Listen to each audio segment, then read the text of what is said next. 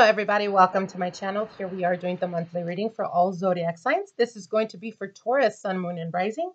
Let's see what Spirit has for you guys for the month of June 2018.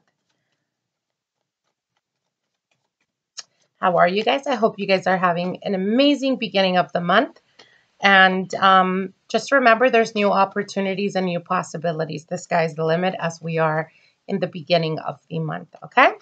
So let's see what Spirit has for Taurus for the month of June 2018.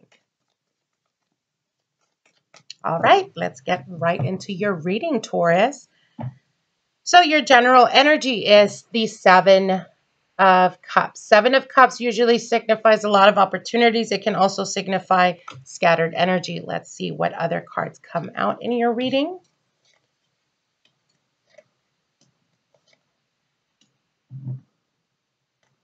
Okay, so again, like I said, we're starting off the month with the Seven of Cups. Seven of Cups could represent a lot of opportunities. It can also speak about illusions, but let's see what Spirit has for you guys.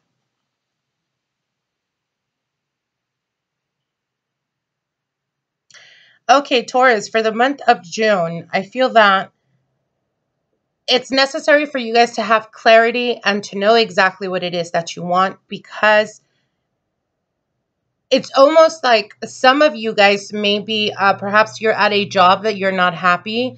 Perhaps you've been trying to get a job and it just has not happened for you. You need to be very clear, crystal clear when it comes to the desires that you want, whether it's in finances, whether it's in relationships, whatever it may be. You need to not be so scattered, okay? So try the best you can for the beginning of the month of June to really put the intention out there of what it is that you want and also follow through with actions, okay? Try the best you can to ground yourself. Around this, I want to say the first 2 weeks of June, it's going to be very important to ground yourself, to be able to, I see you guys very flighty for the month of June, the beginning of June anyways. And what I mean by flighty is, like, you're changing your mind. One day you wake up and you're like, yes, I want to be in a relationship. And then the next day you're like, oh, I'm so frustrated. I just don't want to be in a relationship.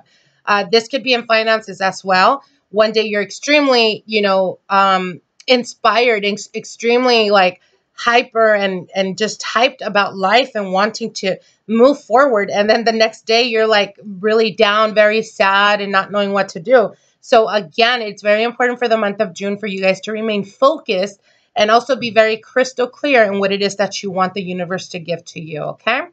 Your next card is the Eight of Cups. For a lot of you guys are walking away towards scattered energy. It could represent that for, again, like I said, for some of you guys that are in a long-term committed relationship, if you've been having difficulty in regards to stability or financial stability, better things are to come. You are walking away from feeling scattered or feeling like you have no direction, and you're walking towards direction, but you're also walking with purpose, okay?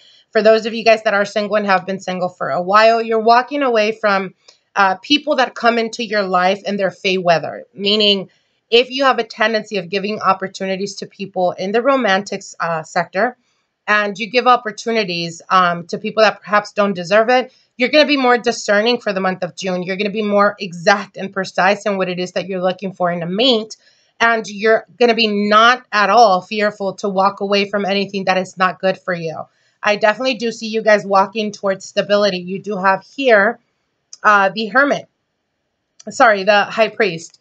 And the High Priest is definitely, again, a card of power, but it also speaks about going to get advice or going to someone that is more knowledgeable than you, and not being almost like not being offended by the advice they give you, but they actually inspire something in you. If you guys have currently been looking into different type of religion or studying different type of, or even practicing your own religion, something that perhaps you didn't do in the past, you're going to come to the understanding that, again, manifestations is something that's going to be very prominent in your life.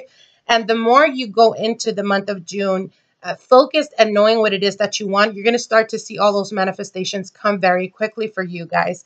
And again, I do see very quick movement because the last two cards that you have are wands. So again, if you've been stuck, whether it's relationships, whether it's finances, not being able to get a job, not being able to find a person that is more of that has more commonalities than you do, or that you have more things in common with. You're definitely going to be finding that in the month of June. I want to say the third month of June, manifestations start to happen left and right.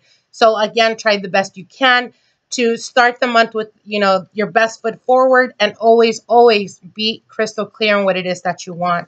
Now, you do have here the Seven of Wands, and the Seven of Wands is not backing down, knowing it exactly what your worth is. Do not settle for anything less than that. If you get an opportunity for a job, and let's say you've been without a job for a while, this could signify, the Seven of Cups could signify that more opportunities are going to be coming your way. But do not fear that if they offer you less than what you're expecting, or what you want, or what your work is worth, to not be ashamed or fear that if you don't let them know, you know what, can we negotiate? Even in relationships as well.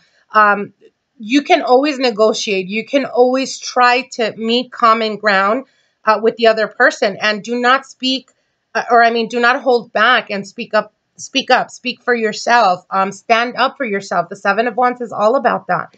And again, believe in yourself and have confidence in yourself.